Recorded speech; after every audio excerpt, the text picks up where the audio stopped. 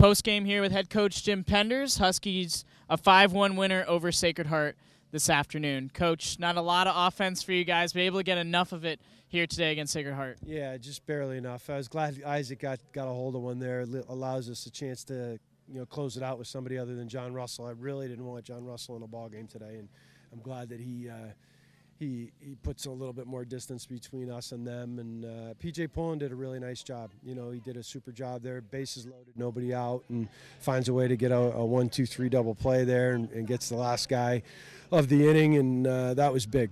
But we got to be better. We knew. The crazy part and the reason that the coaches get really tight there is that we had about 90% of the pitches. We know it's coming and we can't do anything with them.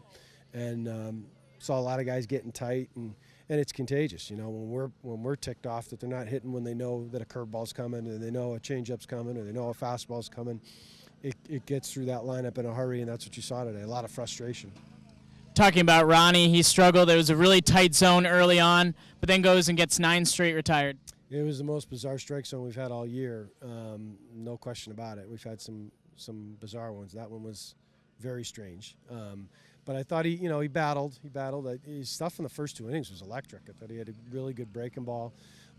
He looked, Ronnie can do that. He looked a little tentative at times, but and he should never be tentative with his stuff. But he gutted it out, and found a way to get the ball to PJ.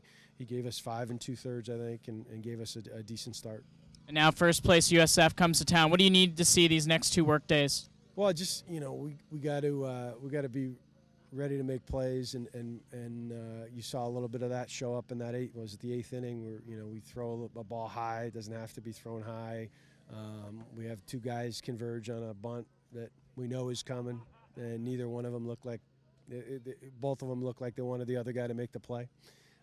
That's stuff that's going to eat us alive, if it continues, and it's been happening. Fortunately, we do that in the league. We're going to get eaten alive.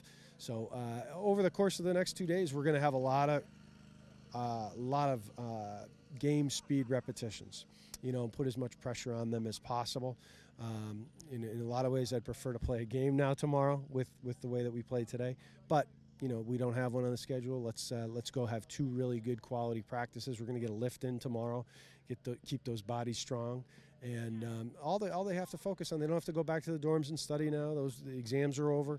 Let's just focus on baseball and get ready for an excellent University of South Florida team. Thank you, Coach. Thanks, Jonesy.